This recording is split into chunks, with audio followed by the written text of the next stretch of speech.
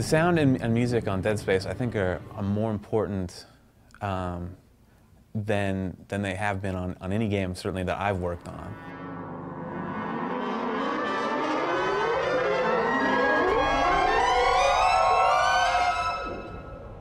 It's not creepy unless there's a reason for it to be creepy. We're able to emphasize the fear and support it. And if it's this big, we can make it this big on the fear scale. We were really fortunate on this game that Glenn realized early on, even though he didn't quite know what it was he wanted, he knew that audio was really important. And so he's really made us a big part of it. We've done this before where we've turned off a scary movie, the picture, and just run the audio, and it's very scary. But if you turn off the audio and just watch the movie, it's not scary at all. So in our game, audio is just about everything. Audio and the visual have to be sort of married together.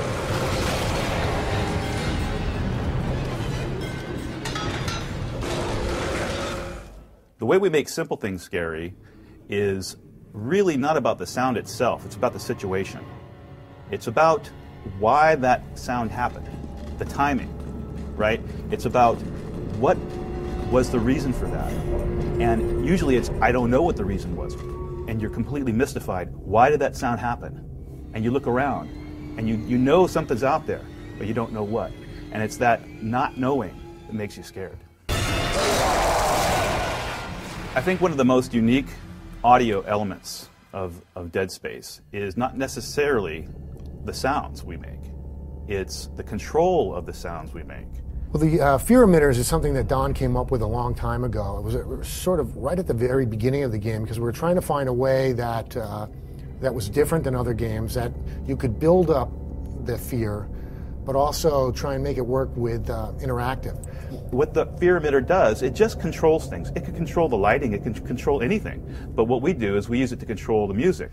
And some of the problems with doing an interactive game is that you would have the sound building up, building up, building up.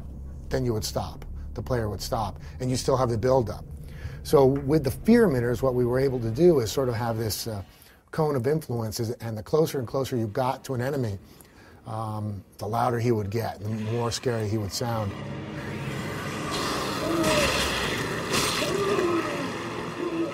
And we wanted to create music that not only sort of guided the player towards the right path, but also was interactive.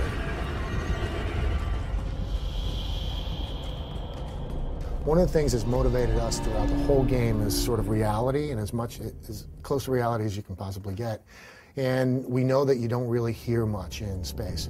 Everything goes dead, and we filter out almost everything. And what you hear is more of the heart pounding and your breathing. That's the main thrust of the sound. But when you're fighting a creature, you need to, if the guy's out there, you need to have some kind of, so the way we work it is that these are the sounds that are coming through the metal of the ship, through the boot, the grav boots, and into his helmet, right? So you can kind of hear a little bit, but nothing else. And that's been a really big hit, because as soon as you open the door, we kind of change the palette, and then we change the sound, and you feel like you're in space.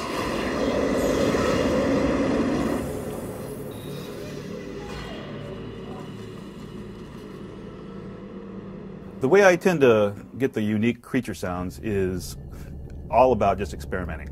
So the monsters in our game are sort of interesting in that they're all sort of based from the human form. And the coolest thing I think about doing the creature voices is really first understanding what the creatures are about. One creature, it starts off looking kind of small and intimidating, and actually use baby sounds and children yelling.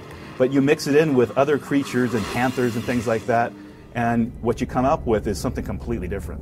Don kept saying, Glenn, I got this sound from the BART train. I've been writing it for years, and there's this horrible sound as I go under the bay in the tunnel, and I just want to use it. I'm like, all right, Don, go do it.